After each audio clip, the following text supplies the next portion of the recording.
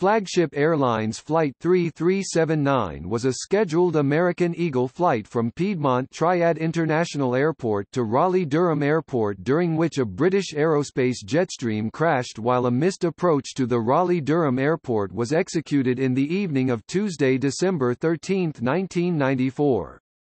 The 2 pilots and 13 passengers died in the crash, 5 passengers survived. The flight route from Greensboro to Raleigh is about 70 miles (110 kilometers).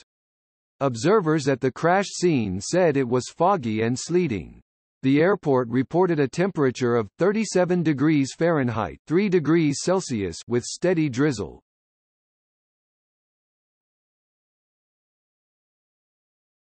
Topic: Accident.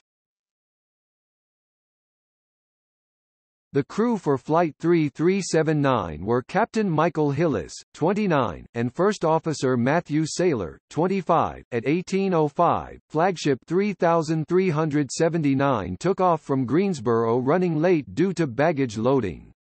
The aircraft climbed to a 9,000 feet (2,700 meters) cruising altitude and contacted Raleigh Approach Control at 18:14, receiving an instruction to reduce the speed to 180 knots (330 kilometers per hour, 210 miles per hour) and descend to 6,000 feet (1,800 meters). Raleigh Final Radar Control was contacted at 18:25 and instructions were received to reduce the speed to 170 knots (310 kilometers per hour, 200 miles per hour) and to descend to 3,000 feet (910 meters).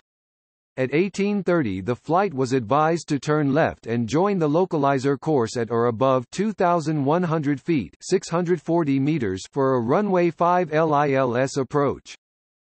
Shortly after receiving clearance to land, the number 1 engine ignition light illuminated in the cockpit as a result of a momentary negative torque condition when the propeller speed levers were advanced to 100% and the power levers were at flight idle. Captain Hillis suspected an engine flame out and eventually decided to execute a missed approach. The speed had decreased to 122 knots (226 kilometers per hour, 140 miles per hour), and 2 momentary stall warnings sounded as the pilot called for max power.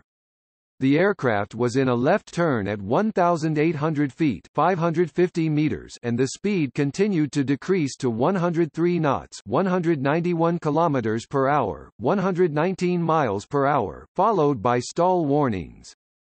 The rate of descent then increased rapidly to more than 1,000 feet per minute (300 meters per minute). The aircraft eventually struck some trees and crashed about 4 miles (6.4 kilometers) southwest of the runway 5L threshold at 18:34. The aircraft was manufactured in 1991 and had logged 6,577 flying hours.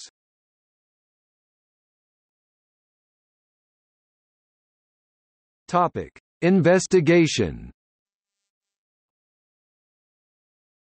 On October 24, 1995, the NTSB released their report on the crash. The crash was blamed on Captain Hillis, assuming that an engine had failed.